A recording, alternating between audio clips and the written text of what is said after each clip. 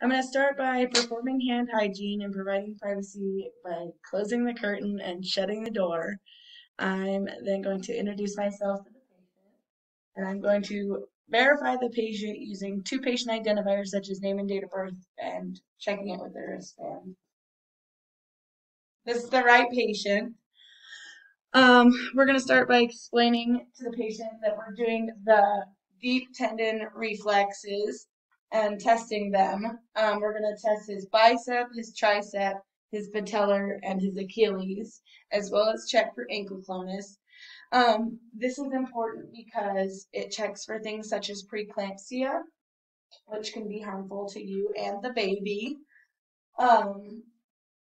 Then we are going to grade your reflexes using a 0 to 4 scale. 0 meaning the reflex is absent, 1 meaning the reflex is diminished, 2 being a normal brisk reaction, 3 being a little bit too brisk, and 4 being hyperactive, which can be indicative of preeclampsia. So we're going to start by doing the bicep. So what's this?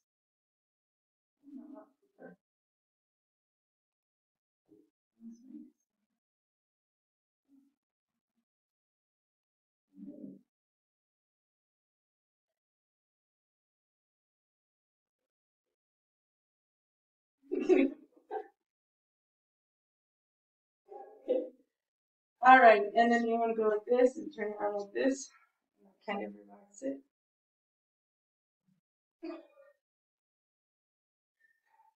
Okay, so those are both 2 plus. Then we're going to start by doing your knee, kind of make your feet dangle. I know that's kind of. And then,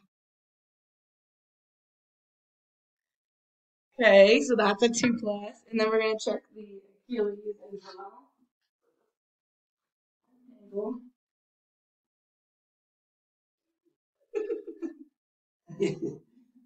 All right, so they're all 2 plus reactive.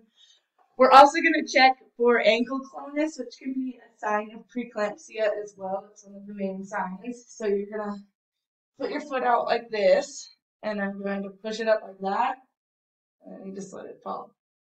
So that's a normal positive reaction. I mean, negative. It's normal reaction. So then if I were to push the foot up like this and you were to bounce it, like bounce your foot against the hand, no, like this, that would be an abnormal reaction indicating preeclampsia.